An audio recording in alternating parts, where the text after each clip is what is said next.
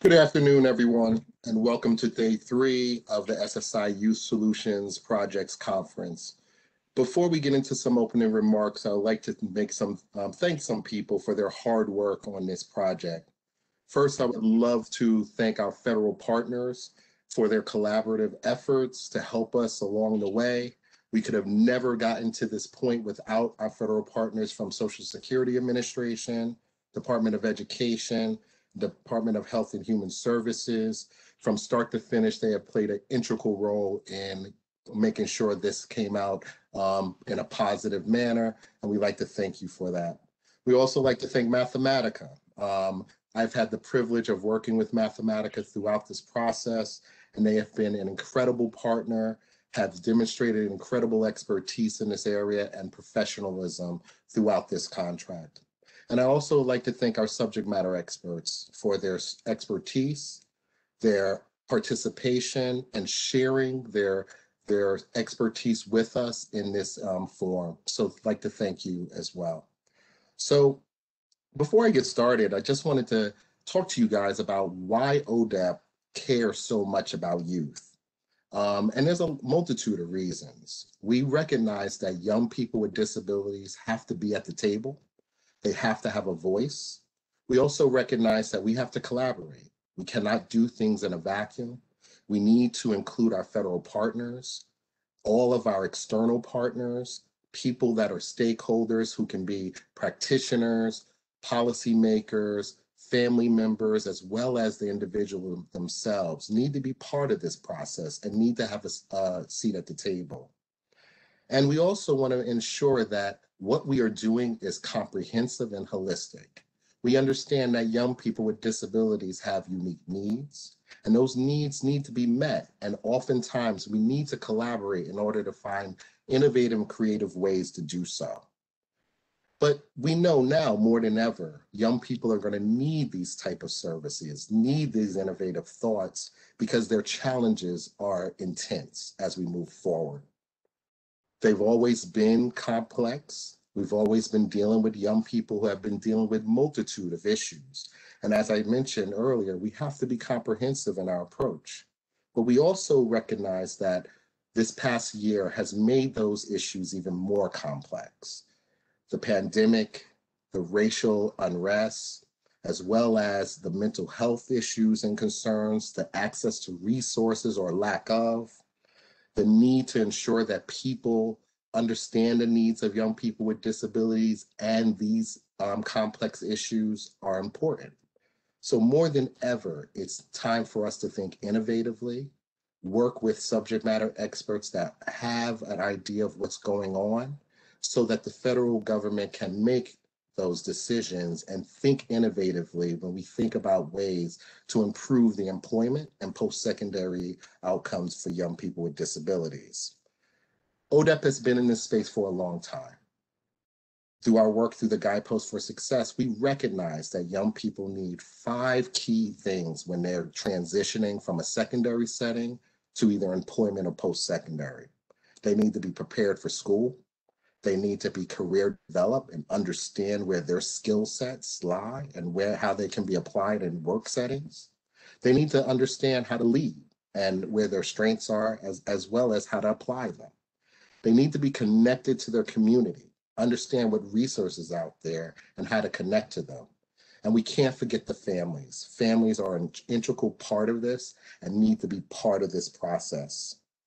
So we have an opportunity to hear from subject matter experts who are going to provide us with innovative, novel, and creative ways and ideas to really help young people make that transition to post-secondary and employment settings. And today's focus is on disability employment curricula and connecting to post-secondary. And we need to ensure that we try to create more opportunities for young people with disabilities to improve these outcomes and ensure that they have an opportunity to get into good career pathways and employment settings. So with that, I'd like to pass it back to Andrew. Andrew? Thank you, Kirk, for that welcome. And welcome again, everyone, to this third day of the SSI Youth Solutions Conference. My name is Andrew Langen, and I'm a researcher at Mathematica. And over the past year, I've had the pleasure of being a project liaison for several of the author groups we've heard from and we'll hear from again today. To give you a sense of where we're going to go today with the rest of the events, following these opening remarks, we'll hear from our four presenter groups, who I'll introduce momentarily. We'll then hear a response to the four proposals from Christopher McLaren and David Rosenblum of ODEP, followed by an audience Q&A, and then concluding with virtual breakout rooms with each of the author groups to give folks a chance to meet and greet and have additional discussion. So first, I will say a few words to add a little additional context to the remarks we just heard from Kirk. If we could advance to that slide. There's the agenda, yes, for today. If you have been at yesterday's session or the session on Wednesday, you will have heard this already, so please bear with me. Don't stop me if you've heard this one, because I'm going to give some facts which you may have heard already from Todd and Emel. But just to cover them again for anyone who is joining us for the first time today, what is the motivation for this project? Why are we focused on youth receiving SSI? Well, first, it's a very large program. There are about 1 million youth receiving SSI annually, ages 14 to 24, and there are about 200,000 new applicants in the same age range applying each year. By definition, these youth have significant health conditions that restrict their functioning, and they live in households with significant economic constraints as well. They have low income and assets. And they persist in the program over time. 2/3 of the youth who receive SSI as children go on to continue receiving it as adults. Related to those personal and economic constraints I spoke about a moment ago, many of these youth face challenges making the transition from childhood to adulthood into post-secondary education or the workforce. They are sometimes inadequately prepared for those experiences due to things like occasionally facing an uncoordinated service system with many different services and benefits available to them, for which they might lack information and awareness to help them understand what is available to them. Those sorts of issues can also limit and delay their access to those services and benefits, or even if they're fully informed, they may face wait lists or other challenges.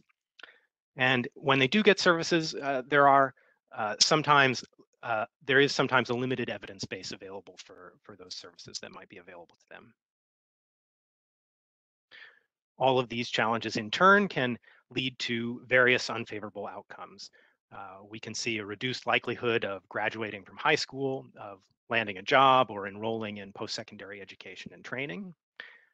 This can lead to challenges with self-sufficiency and meeting basic needs, and lead to higher reliance on public benefits. It can also lead to or exacerbate social challenges like poverty, incarceration, or unintended pregnancy. That brings us to this project. For the SSI Youth Solutions project, ODEP funded 12 papers. These were selected through a competitive process and written by subject matter expert teams. And each of them explores potential innovation to advance employment and other outcomes for youth receiving SSI. Some of these are new and untested ideas, and some of them are enhancements or expansions of existing programs. You can find all of the proposals in full online at the web address on your screen, or by entering SSI Youth Solutions ODEP in your web browser search engine and read them there in full. If you go and read these proposals, you'll see that they each address a variety of important considerations.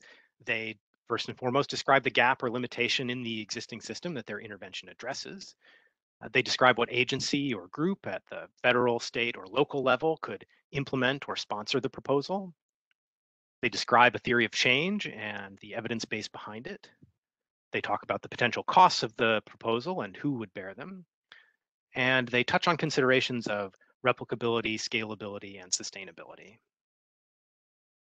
Additionally, the proposals consider issues of diversity, equity, and inclusion. In some cases, they describe culturally appropriate or inclusive service models. Many of these proposals include person-centered planning processes. and they propose ways to incorporate DEI into program infrastructure, delivery, and evaluation. The 4 presentations today will describe proposals focused on curricula and programs that aim to improve employment opportunities for youth with disability, either by directly targeting knowledge, attitudes, and skills for students and their supporters, or by connecting youth to existing education and training resources and ensuring that they have the support and accommodation needed to take advantage of them. The first presenter today will be Judith Gross from Indiana University's Indiana Institute of Disability and Community, with a proposal for the Family Employment Awareness Training developed along with Grace Francis of George Mason University and Stephanie Gage of Virginia Commonwealth University. The second presentation will be by Paul Hippolytus, an independent consultant also with UC Berkeley, who will discuss employment empowerment and propose a foundational intervention for building employment skills for youth with disabilities. The third presentation is focused on progressive education and early intervention strategy to improve post-secondary outcomes for youth with disabilities. And that'll be presented by James Smith of the Vermont Division of Vocational Rehabilitation. And he developed this presentation along with his colleagues, Tara Howe and Rich Tulikangas, and Christine McCarthy of the Vermont Association for Business, Industry, and Rehabilitation. And then our final presentation of the day will be from Marcia Ellison and Colleen McKay of the University of Massachusetts Medical School. They'll be presenting work focused on the career and technical education for students with emotional disturbance. Finally, before we begin and move on to our first presentation, I would like to remind everyone there will be an audience Q&A following the presentations and discussion. So please feel free to enter your questions at any time using the Q&A panel on the lower right or the right-hand side of your screen and submit those questions to all panelists. And with that, I would like to invite Judith Gross to tell us about her proposal and kick things off. Go ahead, Judith. Thank you. Thank you so much. Hi, I'm Judith Gross with Indiana University, and I'll be speaking with you on Family Employment Awareness Training. Next slide. Okay, so Family Employment Awareness Training is a family-focused intervention that targets youth with disabilities and their families, and that was the original target audience, but we also target others who support them because it's been a wonderful byproduct of this work to increase their expectations for competitive employment and improve their knowledge of the supports and services that are out there that can help bolster their integrated competitive employment goals. Originally, FEAT was developed in 2010 as a 2-part face-to-face training and technical assistance program, and that was converted to a webinar series format in 2020 due to COVID. Part 1 focuses on building the expectation for competitive employment for all people with disabilities through sharing of supported and customized employment success stories and discussing the transition from school to adulthood. Part 2 focuses on identifying and accessing local, state, and federal resources to support competitive employment. Then the training culminates with the development of a plan for employment with 5 action steps and then opportunities for follow-up individual and group technical assistance. Next slide, thank you. So why was FEAT developed? FEAT was developed to address 2 known barriers to successful employment attainment. One was a lack of expectations that employment was possible, and the other was a lack of knowledge about the impact of work on benefits or a lack of knowledge of the benefits that could make work possible for that individual. So research has shown that lack of knowledge and information about the impact of work on benefits and availability of those services will interfere with the achievement of employment goals. We also know that lack of high expectations for employment, so the expectation that you can attain competitive integrative employment, results in no or low interest in work for people with disabilities. So FEAT was developed to address these barriers and operates on the rationale that if we raise expectations for employment and we improve knowledge of employment services and supports, we will increase the employment of young adults among adults with disabilities. So some of the key features of FEAT is that we try to really focus on addressing things that we know are key barriers to employment. So first, we try to dispel myths related to the ability to work by providing examples of people with a variety of different types of disability and support needs, working jobs that range in type and complexity. So by providing these success stories that are native to that state, as well as specific to that community in which FEED is being delivered, helps the attendees to see that there's more employment going on around them than they thought in their community. Two, FEET works to dispel myths related to benefits. So we do this by providing clear examples of how benefits impact work. We help attendees to understand the income and the eligibility rules and provide real life examples, such as how you can keep a benefit like health insurance while still increasing your work effort. FEED also really strives to help families and youth to better understand the transition process and to support them in understanding the options and resources that are available to them after they leave high school. And then finally, FEET really helps attendees to better understand the wide variety of resources that exist beyond Medicaid and VR, which are the most typically referred to services for students leaving high school. FEET also really works to promote greater interagency coordination and collaboration through conducting outreach into the local communities in which FEET is being delivered to recruit local area service providers to attend and learn, as well as to share about their services in the community in which FEET is delivered. We also work with them to identify local area success stories, people whom they've helped attain competitive employment, to come and talk about the types of jobs that they have and the supports that they receive. Second, FEET uses a train the trainer model, partnering with a community organization to be trained to deliver family employment awareness training in that state. We strive for this to be a parent advocacy organization, like a parent training and information center, but we've also worked with other organizations as well, such as a University Center for Excellence in Developmental Disabilities and a developmental disabilities state developmental disability organizations, councils. There we go.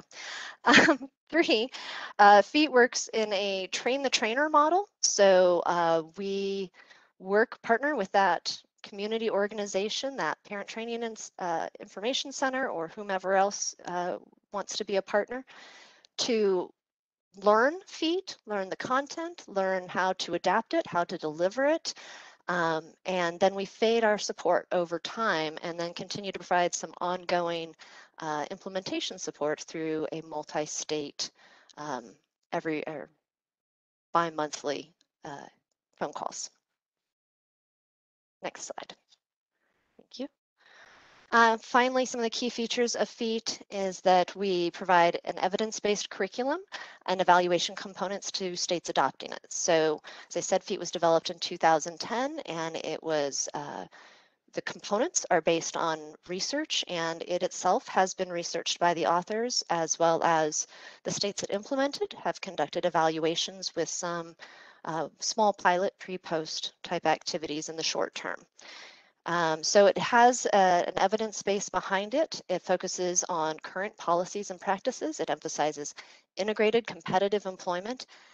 And we don't talk about anything that's not integrated competitive employment. So if we invite a service provider to come in and talk about their services, and maybe they provide both sheltered work as well as integrated competitive employment, we make sure they understand what the focus of our training is and tell them that all we want to know is about their integrated competitive employment services. So we really focus on helping people to make that their employment goal. So the strengths and limitations of FEET.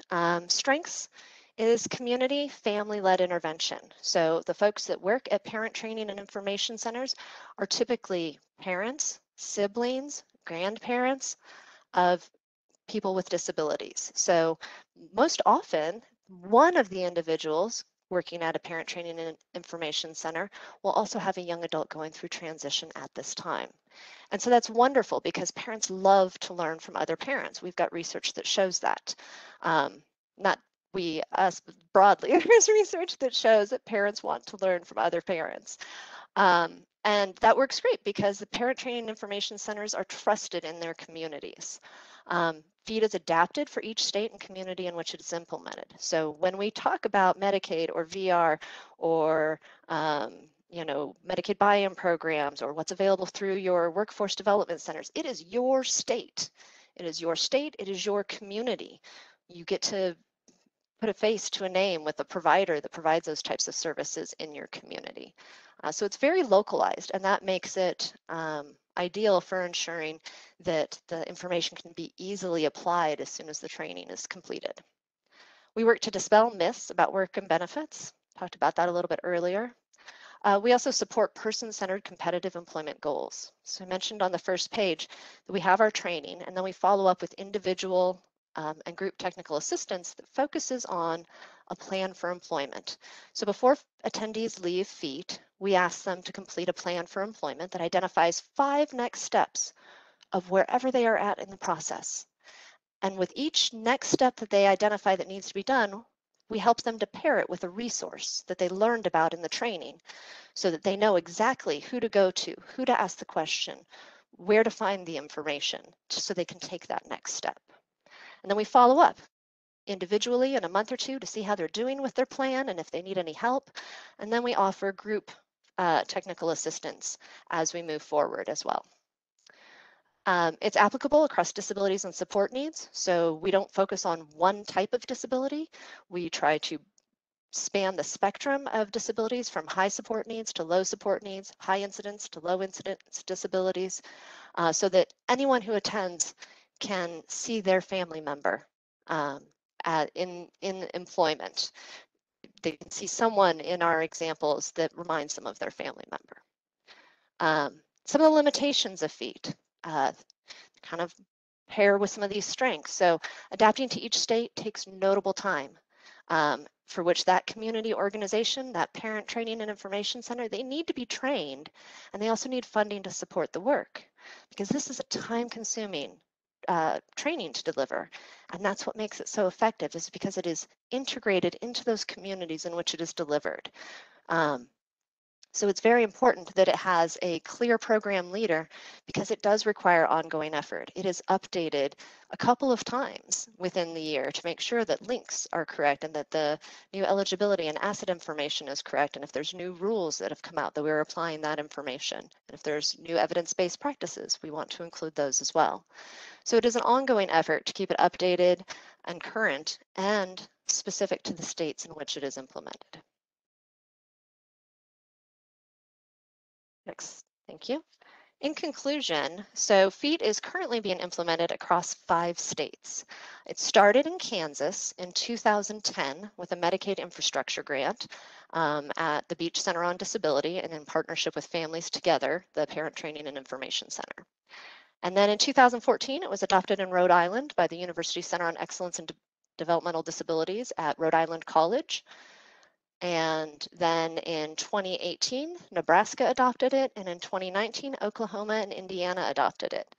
Oklahoma is being delivered by a Developmental Disability Council organization, and in Kansas, Indiana, and Nebraska, it's being delivered by Parent Training and Information Centers. So FEET is flexible enough to allow implementation across states with different cultures. We do have, it is translated into Spanish and is delivered in Spanish in Kansas and in Rhode Island at present. We're still working on the other states to get those translations up and going. And also, but it's not just culture in that way, but just the culture of the state. So I like to give the example of Kansas versus Rhode Island. You know, in Kansas, we started with 1 day and eventually FEET moved to 2 days because people said, we need more information. And in Kansas, people will drive 3 hours to attend a training. But in Rhode Island, 2 days was too much. And they had to back it off into a concise 1 day to get consistent attendees. And people won't drive very far in Rhode Island. Even though it only takes like 1 hour to drive across the state, they knew their culture and they knew they had to offer it in different communities because people won't drive that far to attend something in Rhode Island. So you need to know your state, your communities, if you need to do specialized outreach, and FEET allows for that flexibility. So FEET's challenges are also its strengths. As you could see a minute ago, as I discussed that, it's individualized to states and communities, but that takes increased coordination and collaboration and time.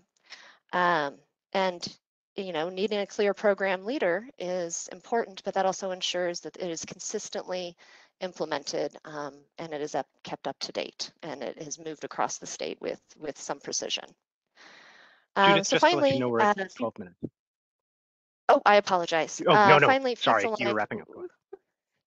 with current policies and practices and regulations, and that we emphasize integrated competitive work environments, and we don't promote any segregated services at all. And that's it. Thanks for listening. Oh, and that website there on your slides for the Beach Center is the home for feed information. So you can go there and check it out, or you can contact me and I'll be happy to hook you up with some other information. Thank you.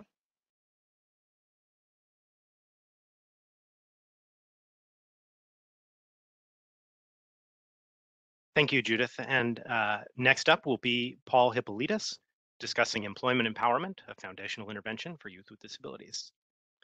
Take it away, Paul. Thank you. Thank you very much. And thank you all for listening and helping us think through some of these proposals and ideas so that they can be truly transformative. Because in a word or two, we need to do more in disability employment policy than what we're doing. What we're doing has been fine and good and great even, but the numbers aren't moving very significantly. And it's been a long time since they've moved up beyond the 33% mark in labor force participation rate. So what I'm going to talk about is what's missing. And Judith Gross just opened the door on that subject, as did other presenters in this series, around the fact that the consumer base, the family members, even the professionals that support them, can all profit from some energizing, some information, some coaching, some counseling around how to play a more active and aggressive role in the process of competitive employment. Just by way of introduction, I'm out here at UC Berkeley, and having left Washington, D.C. in a long career with the federal government, with ODEP, prior to that with the President's Committee on Employment of People with Disabilities. So when I came out here, I was very excited to work directly with post-secondary students with disabilities. But it was a revelation from a policy perspective. So employment empowerment is both a policy as well as a program offering, which is designed to hit this missing piece and to hit it hard and to hit it completely and to give people the kinds of content and information they need to be transformative. Next slide, please. I started to mention my history. Well, I think we're on the third slide now, so we'll go to that. We want to talk today about what's been done at UC Berkeley and through a Kessler grant at other universities, and how it's showing great promise around being transformative and powerful in taking people from a place where they have their doubts because of the negativity around thoughts, attitudes, definitions, expectations about the employment potential of SSI youth, and more broadly, disabled youth, and even other people with disabilities, especially those with newly acquired disabilities. And those facing transitions, whether it's minimum wage transitions we're hoping for, or it's return to work kinds of programming, which I know ODEP is deeply involved in. So all of those arenas are places where we can think about why we're not as successful as we might be or could be. And what we need to do to up that success rate and make all the other efforts that we're pursuing more to flourish and to be more productive around the outcomes and to move that labor force participation rate. Just a quick anecdote, I remember being at the South Lawn of the White House when President Bush, the first President Bush, signed the ADA and the law, and we were all in the employment field excited about the idea in 10 years we would double that rate from 33%.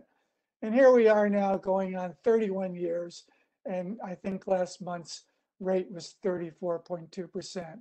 So I enter this proposal with that spirit in mind. What else can we be doing? And so what I'm suggesting with this proposal is two avenues of pursuit. One is around making this a policy priority, studying it, researching it, developing ways to implement policy ideas and resources that will turn the corner and develop an effort that parallels all our other efforts in preparing the consumer for what's available and for competitive employment. One thing I keep reminding myself, and I'll mention here now, is competitive employment is competitive. I know that sounds simplistic, and it is, but we have to meet employers at that threshold. And it's at one point no longer employer discrimination that's holding us back. Yet you may say competitive employment has a discrimination component in another sense.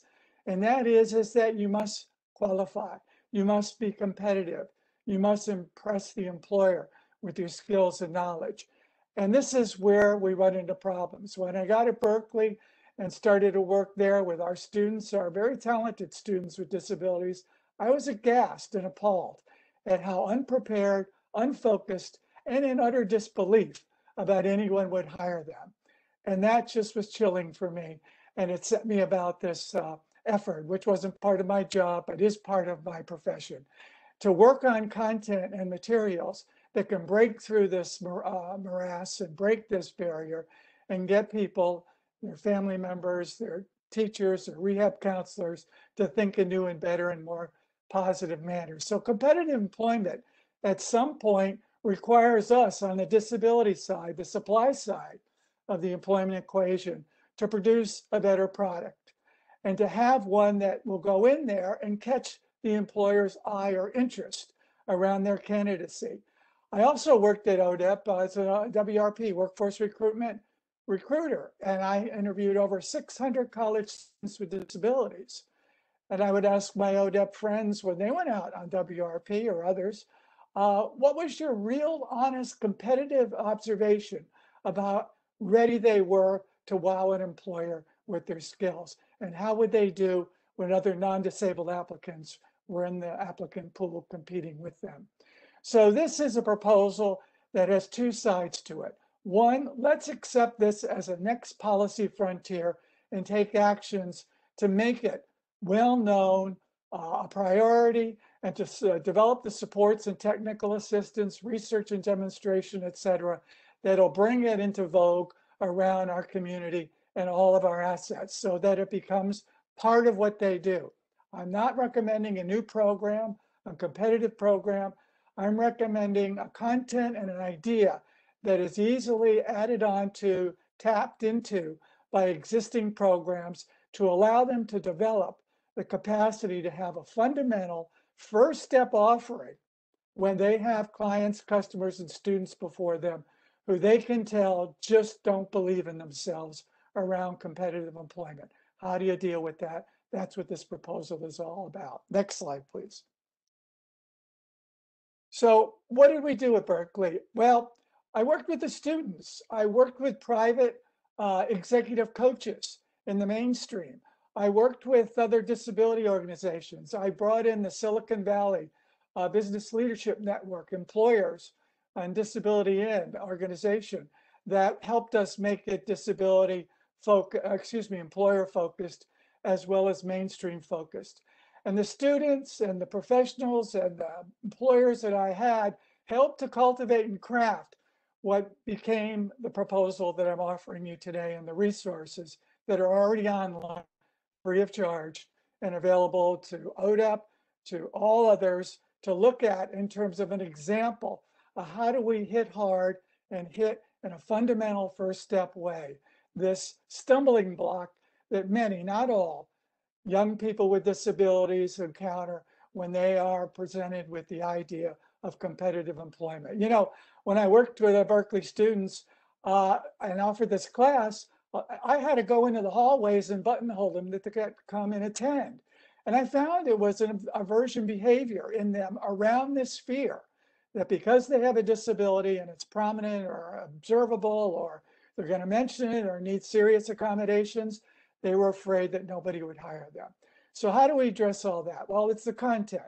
And the content was developed over time with all these resources in place and trial and error and research behind outcomes to refine it and advance it. It's available in 3 components. The first one is a 250-page self-help guide or course reader, which goes through all of the content with an easy-to-read narrative about what is meant by that content, how to think about it, how to think new and differently about it, especially in the disability arena, and then how to come to a more positive place around your employment potential, which is empowering. The second half of the content builds on that foundation and teaches them and talks to them about the basic workplace skills. And we've identified with all these support professionals and employers what the key fundamental skills are that if you knew about them coming out of school, you would not only be competitive with your non-disabled peers, you end up being more competitive because you have the benefit of this deep insight. Most of us, if not all of us, left college or post-secondary, went to our first jobs, and we were expected to learn these things on the job. And that's how you do learn them. But what if you're given a briefing on all of these subjects? How much more powerful can you be? And not only that, but how much more will that build your self-confidence when you know things that your competitors don't know yet. So that's what the content is about. There's a 250-page book. There's also a 6-part workshop series, which distills all this down into 6 2-hour workshops. In both of the examples of the content, you can use all or part of it to supplement and augment what you're already doing. And a lot of programs have pieces of this content in place, but they may see where they're missing something important that they identify their students need. And they'll have what's a mini encyclopedia to build their courses out and to deliver more effective instruction on an individual basis when it presents the need. So that's the second part, the workshop series. The third is we had a Kessler grant, and we were Employment Initiative Kessler grant, and we were allowed to research it and track data outcomes around student learning and student employment outcomes, and to expand it to 2 other universities and have different instructors than myself teaching this content. We had the program happening at San Diego State University through Interwork Institute, which some of you may know about, particularly in the rehab community, and also Cal State Fullerton. So for a 2-year run, we were able to replicate this course at these 3 universities with strict protocols around pre and post-course surveys and track students post-course and find out their employment outcomes. Since it was only a 2-year grant, we had about 154 students, and all the data's in the proposal. And I just wanted to give you just a quick thumbnail about some of the outcomes around learning post and pre-course. Here were some of the key features that we wanted to build up in our students. Believe disability is an asset to employment. Before, 31% believe that. After, 90% believe that. Felt unprepared for work. Before, 51%. After, only 10%. We're able to answer, what work do you hope to seek out? 46% before, 92% after. Felt comfortable in job interviews. 19% before, 86% after. Felt comfortable discussing accommodations. 28% before, 94% after. And there's 16 measurements. I've mentioned maybe 6 or 7 or 8. So it really changes their perspective. It changed our culture at all 3 universities. Students started to talk in the hallways and privately about, well, what are you going to do for the summer? What kind of internship are you pursuing? Here's what I found. What did you find? They took employment from something that they were averse to something that they embraced and were excited about. Hey, Paul, just want to check in. We're at 13 minutes. And, okay. And the employment outcomes equal the employment outcomes for non-disabled students in that age range. So it does work.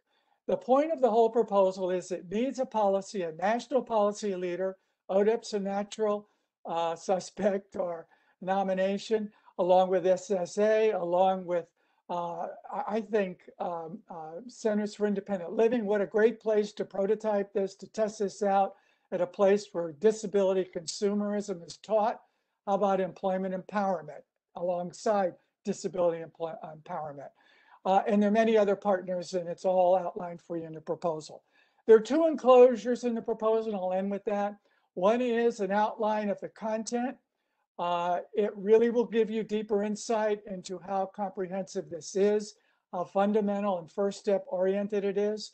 And the second enclosure has excerpts from some of this content so you can get a feeling for how fundamental and formative and transformative it is for students, parents, family members, even employers, coaches, peer mentors who are wondering what they should be telling their students, are in this morass or in this quagmire around really believing in themselves in competitive employment.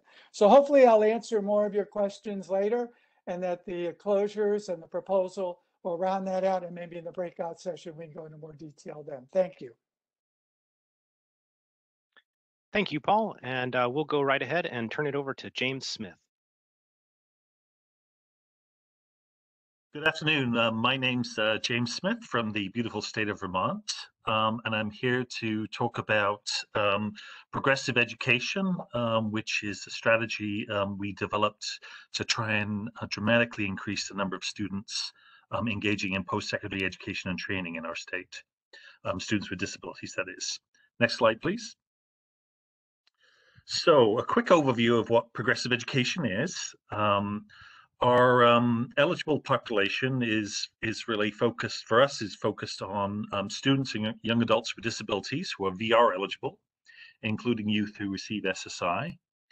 And this would include, within that, students eligible for vocational rehabilitation pre-employment transition services, which would also include students on SSI. So for those that don't know, pre-employment transition services is sort of a sort of an early on ramp service to VR services for students in high school. As I said, the progressive education approach is a VR-based intervention that's designed to increase the proportion of youth with disabilities entering post-secondary education and post-secondary training programs. So it starts with the assumption that every student, regardless of severity of disability, is really ready for something, is ready for some type of educational training experience.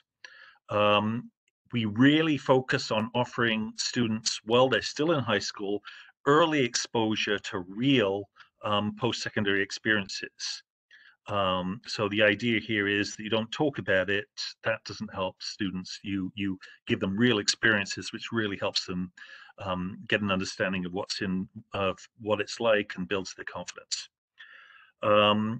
Progressive education is designed to offer kind of a graduated series of experiences to sort of provide kind of an on-ramp to students who may have never really considered themselves as a student who could benefit from post-secondary training or education.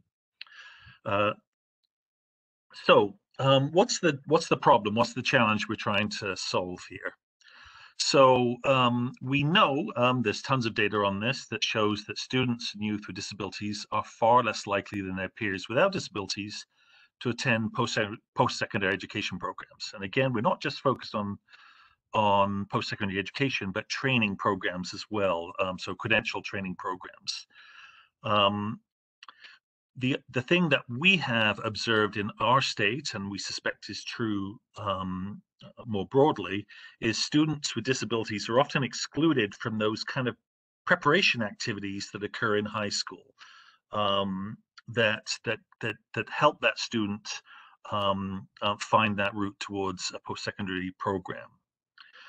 And then finally,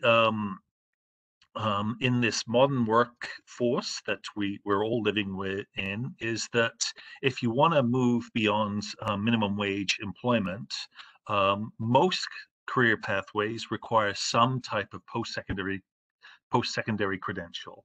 So we don't just mean bachelor's degree or associate's degree, but some type of industry recognized credential is essential for higher wage employment. So the opportunity, we believe, is that the Workforce Innovation and Opportunity Act radically change the VR program in a few ways. First of all, is it required vocational rehabilitation programs to spend 15% of our federal award on serving high school students as young as 14. And I think this is clearly realigned the VR program to being a much more youth and student focused program. Also, very importantly, VR agencies are now measured not just on an employment outcome, but we are measured on how many of our customers achieve credentials. And we're also measured on the long-term career outcomes of our customers, so 2 and 4 quarters post-exit. So vocational rehabilitation programs really cannot meet our new mandates without a real change, or what I would argue is a radical change in practice.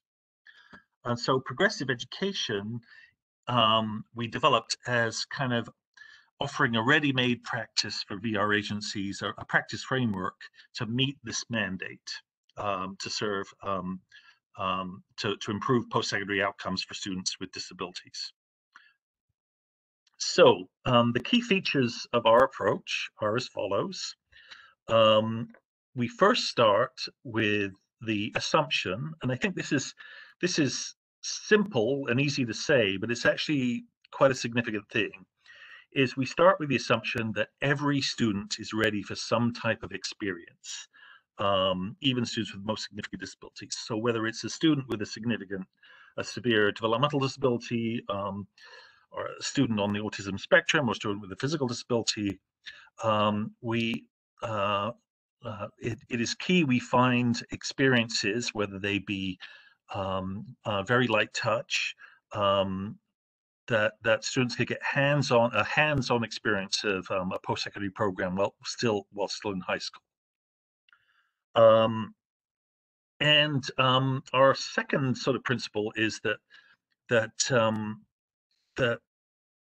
students are far more likely to engage in a post-secondary education training if they're offered kind of a graduated on-ramp of experiential opportunities to try it out.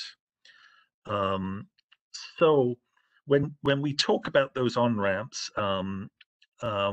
we need to kind of create sort of a structure within our program to do that. So what we've done, what we're proposing with progressive education, is that the vocational rehabilitation transition counselor's role is redesigned, and that they are given the tools to provide this graduated series of options. So these might start at a very light touch in terms of taking high school students on campus tours or doing informational interviews. Those informational interviews might be with an employer that runs an HVAC program, for example, or with a program that provides HVAC training, just as one example, or as well as a traditional post-secondary education like a community college setting. In our state, we have contracted with our community college for specific classes that are kind of career prep classes for students while in high school. And these classes sort of offer, again, that experience especially for students where no one in their family or has been to college or gone into post-secondary program. We really try to focus on pre-apprenticeship experiences for students to explore technical careers, work-based learning experiences linked to specific credentials. So let's get you in a work experience in a setting where, let's say, an advanced manufacturing setting where you can understand what you need to know to go on. And then we also put a strong focus on co-enrollment in the CTE, or Career and Technical Education Centers. Next slide, please. In addition, it's critical that we offer substantial supports for students during that on-ramp. So that might mean job coaching for work study, or paid or unpaid internships tutoring, academic tutoring, assistive technology, student peer mentoring can be very beneficial. Also, I think as other folks have spoke to, it's essential for students and families or students who receive SSI that we include a benefits planning and benefits planning component to the intervention. We know that families in particular are sometimes hesitant or reluctant to consider high wage employment because of fear of loss of SSI benefits to the family income. And so we know that benefits counselors can really reassure families and help them take advantage of work incentives such as the student earned income exclusion and other work incentives. Next slide, please. So we recognize there's some strengths in our approach, and we recognize there are some limitations. We feel one of the major strengths is that it's a truly inclusive approach. So I'm so sick, to be honest, of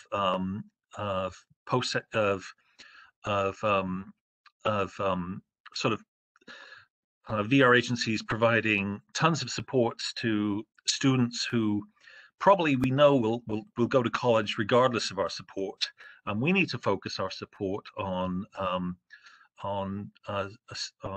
students and youth who maybe have never considered a post-secondary education or training program, and that's how we'll bend the curve or move the needle. Our approach doesn't require any brand new funding or policy. It really aligns directly with the Workforce Innovation and Opportunity Act mandate for VR agencies. And we're offering what we think is a new practice model for VR agencies for transition services.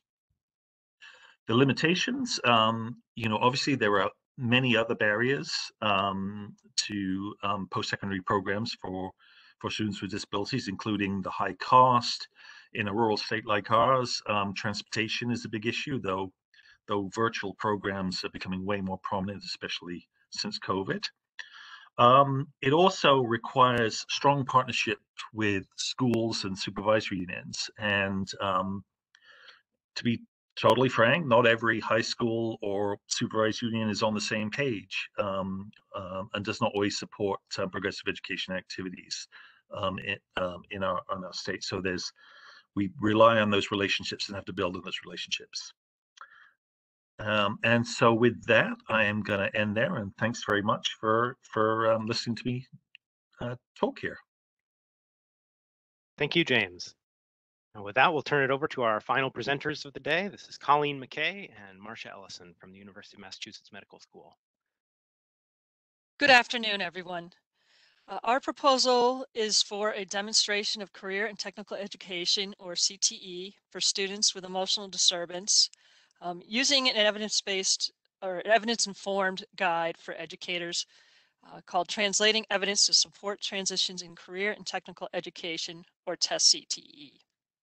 Next one, thank you. The youth we are focused on in this proposal is students with emotional disturbance or students with related disabilities such as learning disabilities, autism, or other health impairments.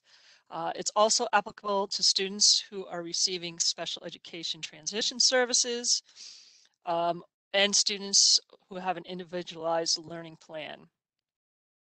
The guide really emphasizes the importance of increasing use and access of career and technical education for students with disabilities. And it's focused on student level outcomes, including defining a career goal in a career cluster along a pathway, developing employability skills, obtaining credits in career and technical education that are in an in-demand industry and related to a career pathway. These may also lead to post-secondary education, employment, or training. Part of the problem, as you heard earlier, is, as Andrew mentioned, 2/3 of youth receiving SSI go on to receive SSI or other disability benefits as adults, and they may be inadequately prepared for employment. We know that youth with emotional disturbance lag behind other students with disabilities in completing high school post-secondary education, and employment, and they also rely heavily on disability benefits. The motivation and research behind test CTE are studies done by Wagner and others that found that students with emotional disturbance in special education who took a concentration of CTE were more likely to obtain competitive employment. Those who were taking general CTE courses were also more likely to obtain competitive employment post-high school. And we know that CTE can improve employment outcomes for students with other disabilities. We believe there's an opportunity.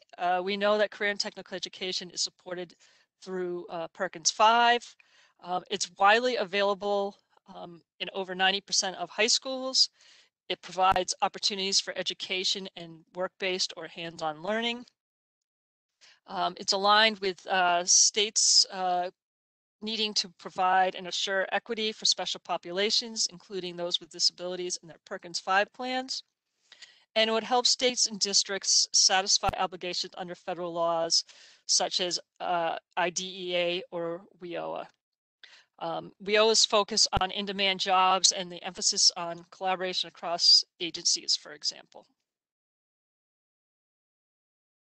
Some of the key components in test CTE include conducting assessment and career exploration activities, developing an individualized learning plan, and specific, measurable, attainable, relevant, and timely, SMART post-secondary education, training, and employment goals, a progression of CTE courses along a pathway that leads to in-demand industries, developing other IEP supports, accommodations, and activities to reinforce CTE learning, and then reassessing career goals and course progression as needed.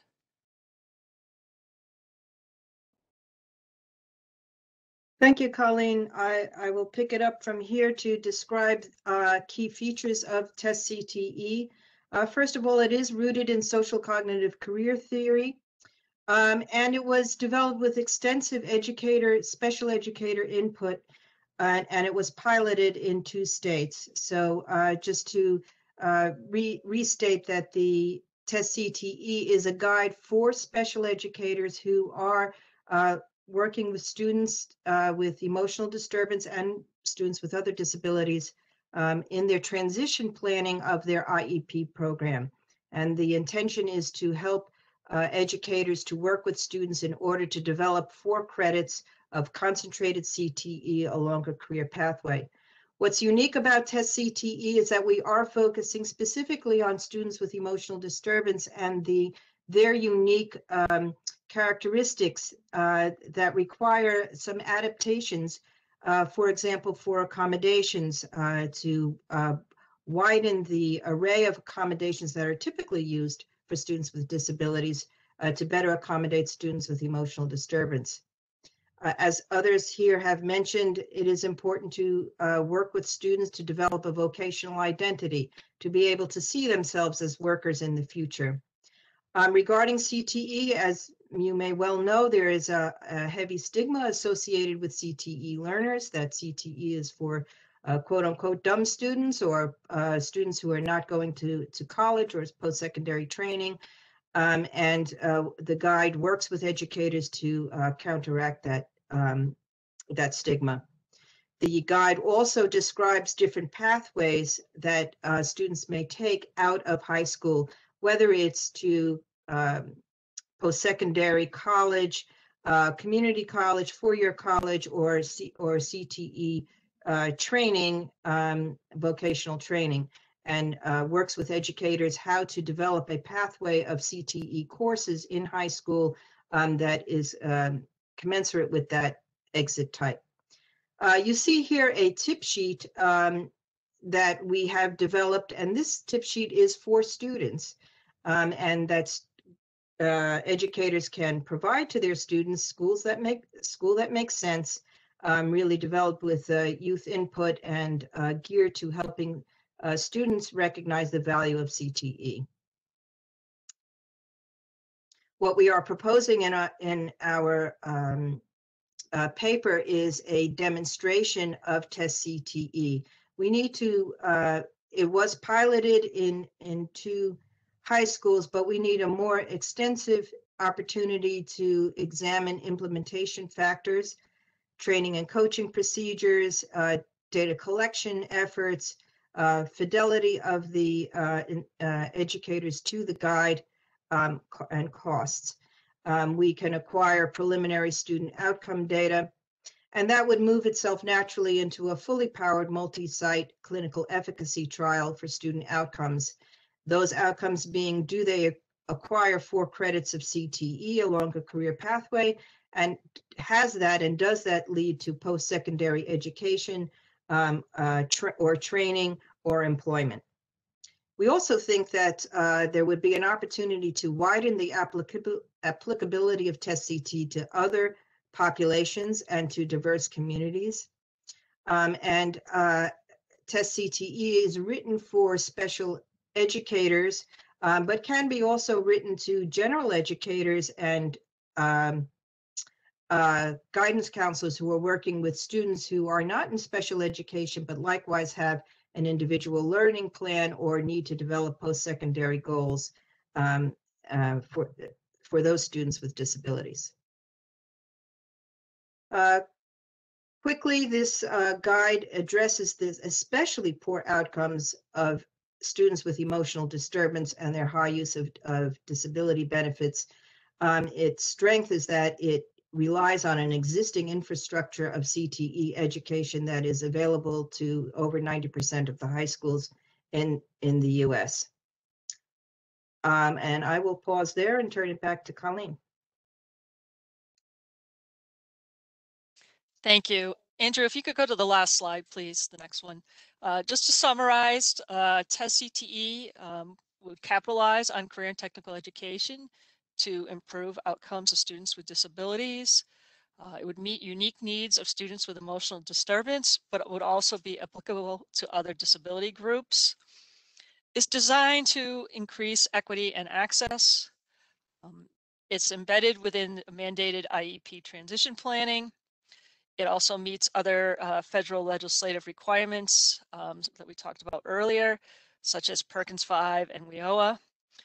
We do need a demonstration to examine the implementation of best practices in career and technical education for students with disabilities, including those with emotional disturbance. And we also have the potential to develop additional modules for educators, students, and employers, service providers, and family members through stakeholder input.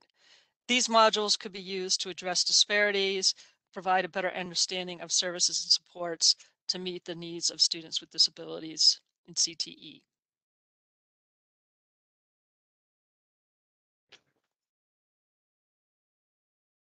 Right. Thank you. These are our contact information, and on the earlier slide is the website where test CTE is available.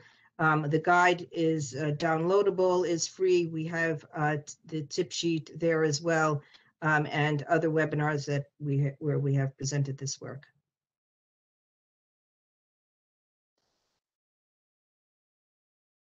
Thank you, Colleen and Marcia, and thank you to Judith and Paul and James and all of our authors.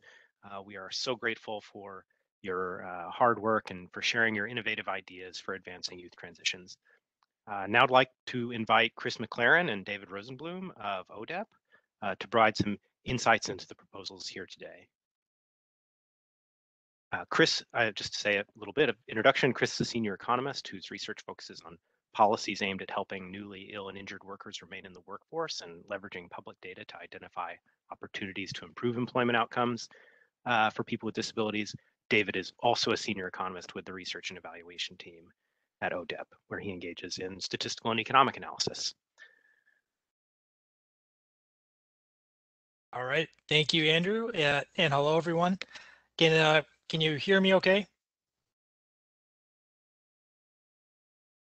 We got you loud and clear there, Chris. Great, thank you. So, as Andrew said, my name is Chris McLaren. I'm from the Office of Disability Employment Policy I appreciate the opportunity to be here today, and I'm going to respond to the proposal by Judith Gross and colleagues on Family Empowerment Awareness Training, or FEAT, and the proposal by Paul Hippolytus on Employment Empowerment. So both of these proposals focus on empowering youth and their families by raising expectations for competitive integrated employment among youth with disabilities. They are about changing mindsets and providing youth, their families, and providers with the tools and knowledge to overcome any negative stereotypes or limitations they may believe are true, so they can be more confident in their abilities and have higher expectations for employment. We all have our own strengths and abilities, but sometimes you have to recognize and figure out what they are. This is tough for young people, especially for youth with disabilities who are starting to figure out their way in the world and what kind of work they want to do, and certainly can be influenced by their family members and support professionals. So I'll go into some specific responses to each proposal now, starting with FEAT. There are two essential components to FEAT: to raise expectations for competitive employment and to increase knowledge of resources, services, and supports for gaining employment. The first thing that stands out to me about FEAT is that the training is not just for youth, it's also for their families and support providers. They also note that approximately 1/3 of attendees so far are professionals who support youth. And I was really excited to read this aspect of their proposal. The authors are upfront in mentioning that there is limited causal evidence of the impact of parental or family expectations directly on youth employment outcomes, given the difficulty in measuring some of these things. But there is plenty of research suggesting that it plays a major role.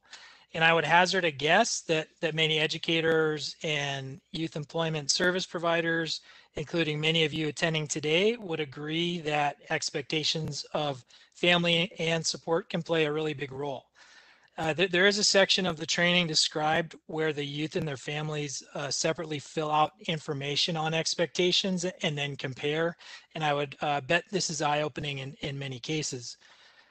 There are many topics in the training, but one in particular discusses different types of competitive employment, including standard employer-employee type work, but also resource ownership, self-employment, and others. I thought this was particularly interesting because people with disabilities tend to be self-employed at higher rates compared to people without disabilities. And we may not always be aware of the variety of employment types that are possible. Another big strength of the training is that the youth come up with employment ideas, think about what their next steps to employment are, how they would achieve those goals, and then they link to resources that they will use to accomplish those next steps. And I thought this was a really great aspect as well, because having expectations and setting goals are critical, but there really has to be follow through and a plan for what to do next. FEAT has been implemented and tested in 5 states already using different organizations and funding sources, which is really promising for a wider expansion. However, the proposal is upfront in stating that scaling to a national level would be challenging because the training is customized, but also noting that this is a strength of the training, and I would agree with that.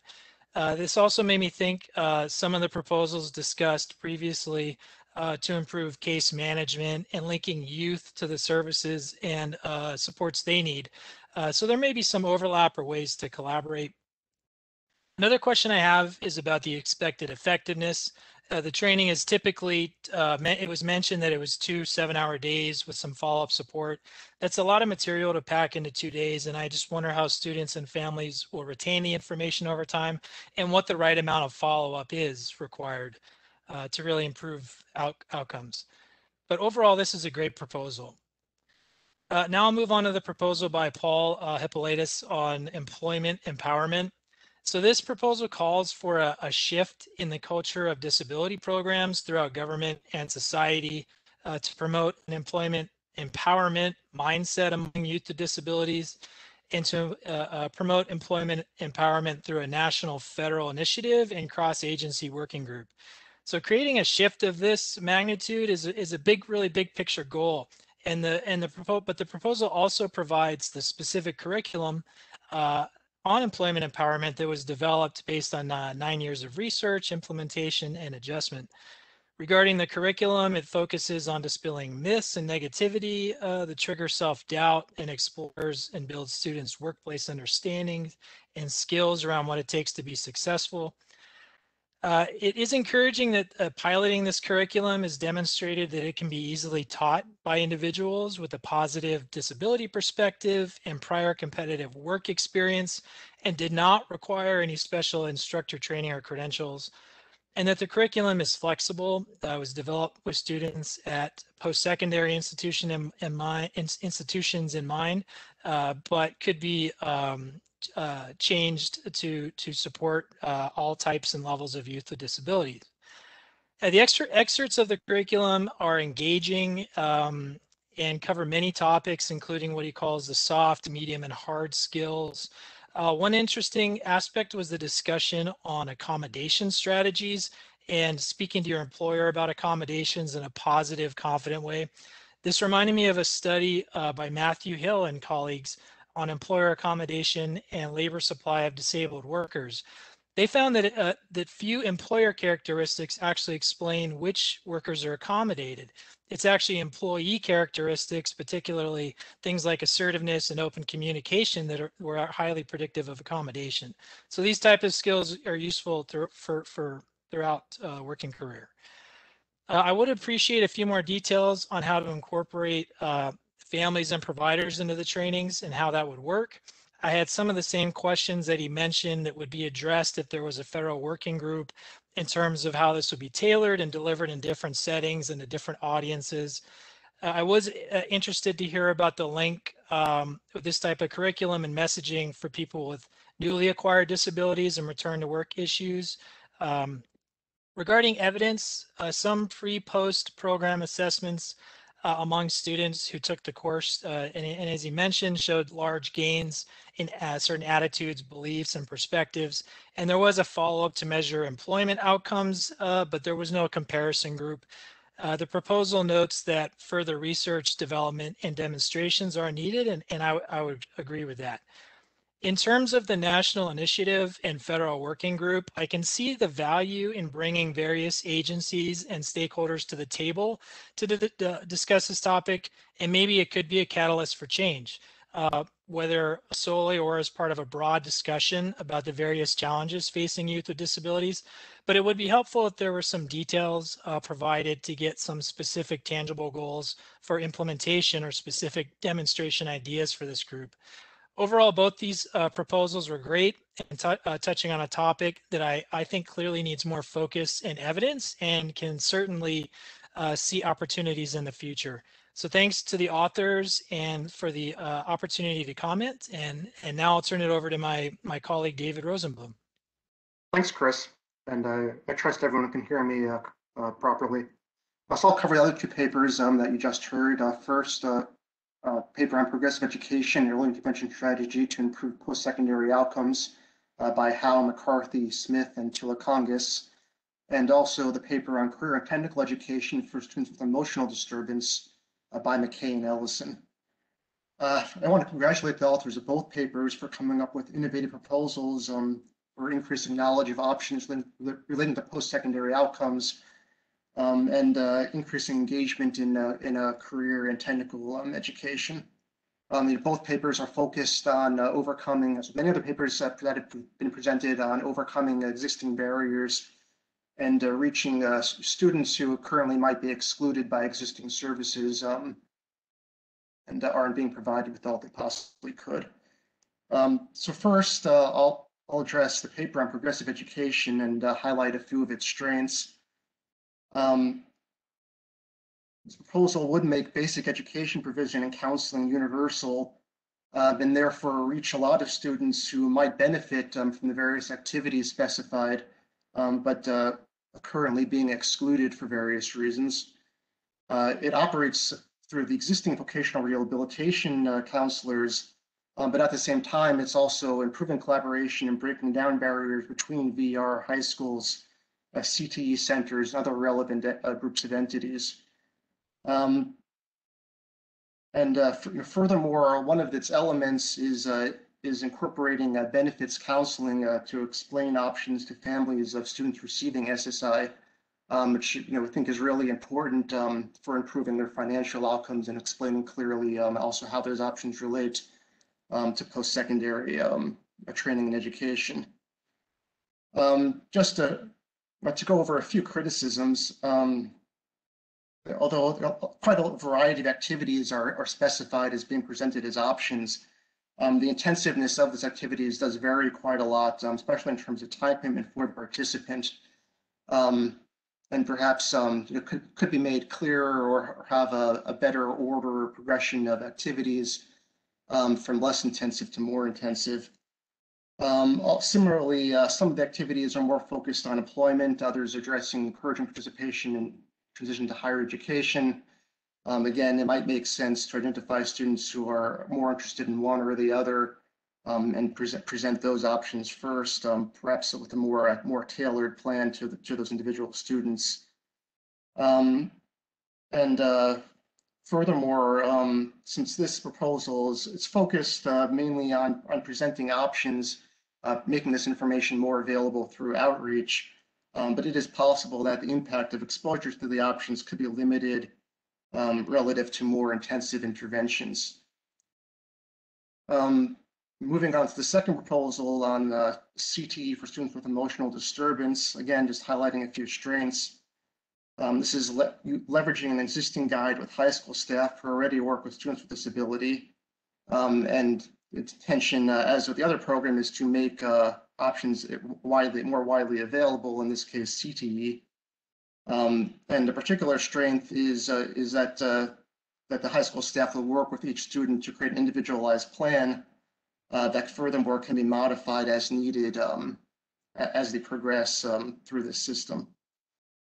And a lot of proposals trying to address and improve outcomes for youth with disability generally, but in this particular proposal, it's tailored specifically to a subset of youth with disability, those with emotional disturbance, which does have potential benefits of improving impacts for that particular group by again tailoring the program to their exact needs. However, at the same time, it was a little unclear to me whether this program was actually intended to serve that more narrow subset of youth with emotional disturbance versus incorporating all types of serious mental health conditions. And if it wanted to kind of transition to the latter broader group, then perhaps it could address what alterations to the program would be needed to suit their needs. This proposal incorporated required ongoing monthly coaching for transition professionals, and that has potential benefits in that the training can be altered as needed and additional guidance can be provided. But at the same time, it also imposes an ongoing burden and cost, which is missing from some programs simply provide information or guidance up front. And then furthermore, when it comes to scaling up this program, there are might be some obstacles, and that requires the participation and buy-in of individual schools or school districts to adopt the program. But all in all, both proposals work quite strong and are pointing towards innovative ways of, again, of increasing outreach and making the knowledge of these options post-secondary training education and for CTE more universal.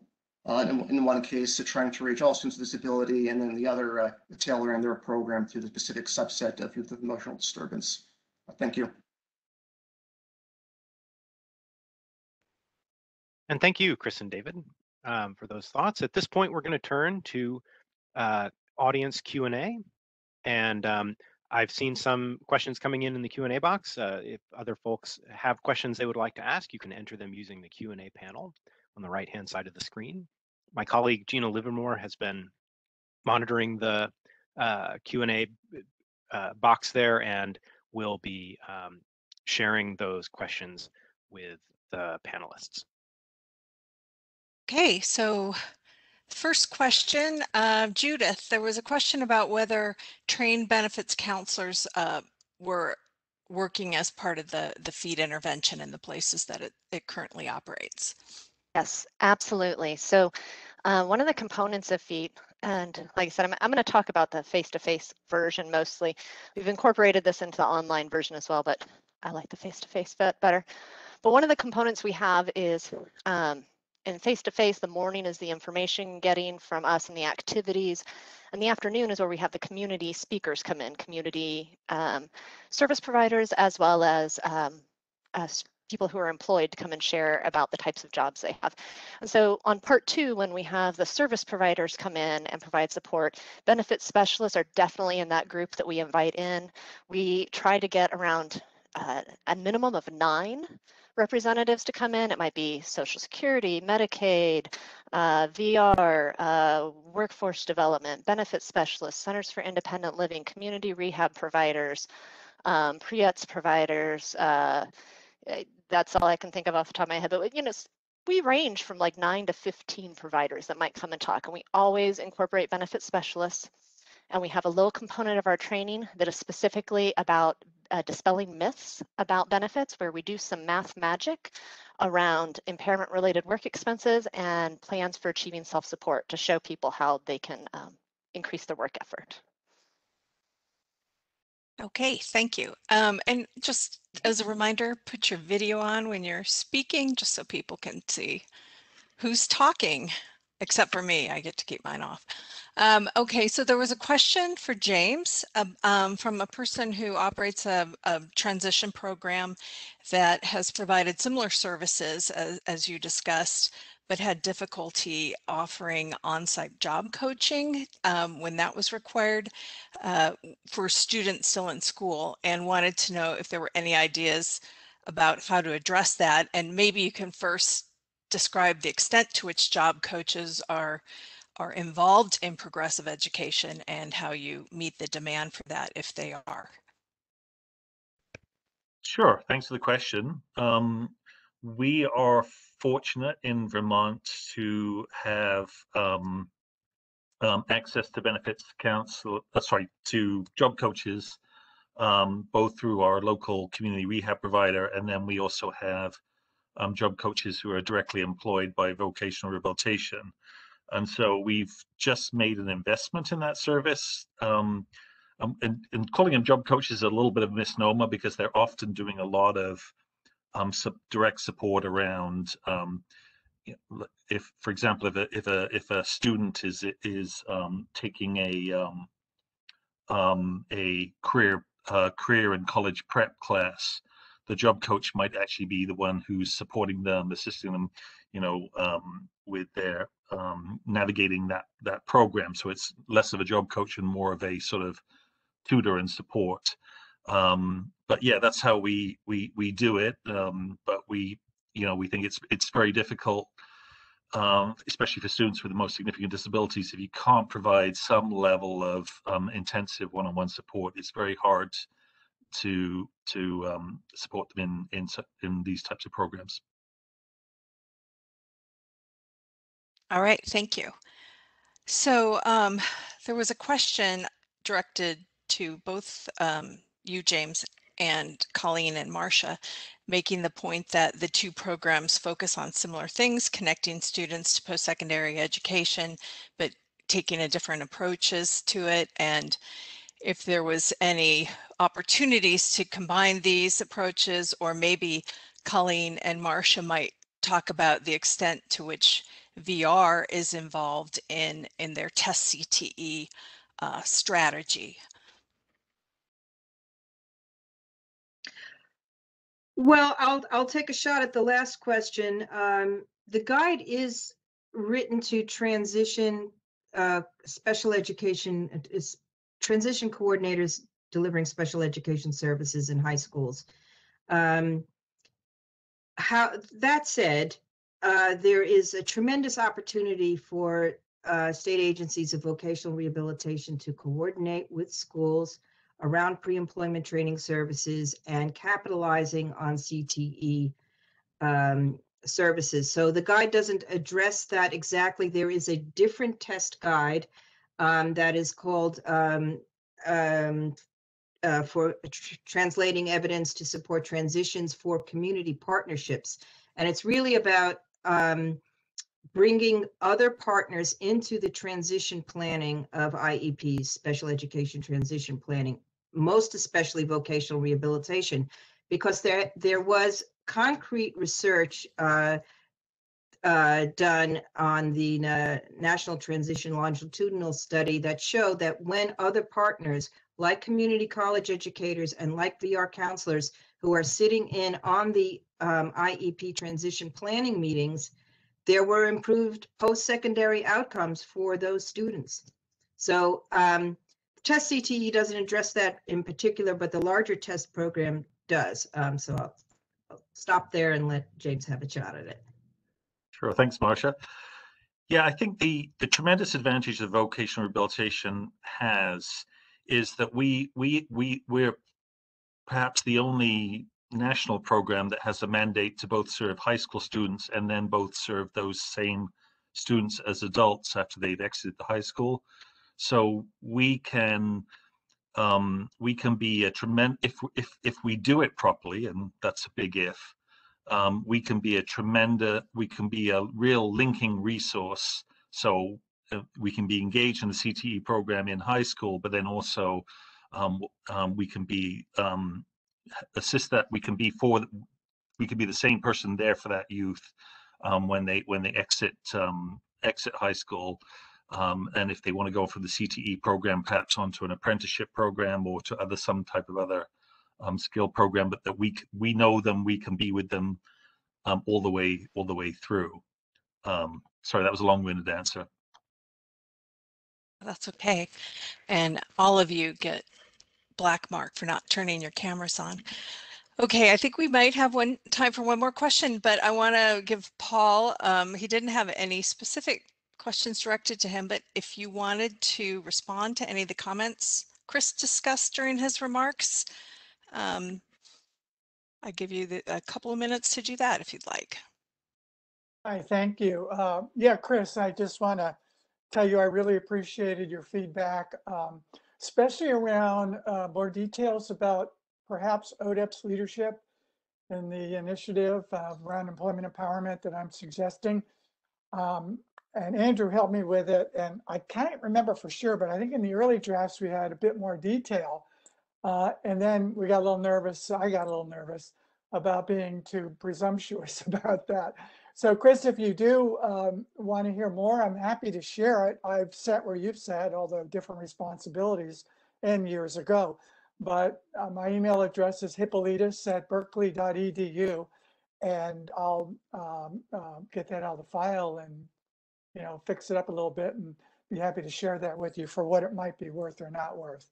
I just wanted to say also that the model that I've developed was in a vacuum with my own experiences. I had supports, but it wasn't a widespread research-based effort. I always dreamed about such things, but it never materialized. And I still hope for some sort of next step in that direction where things could be quantified a bit more and the evidence could be more compelling with control groups, et cetera. So it was our own limitations that have brought us to this point, but it was enough there to stand up and say, raise our hand and say, ODEP, how about this? And of course we would defer to your pursuit of it or not, and how best to do so. So Chris, thank you for that. And I will be happy to share earlier drafts on that subject if you would like.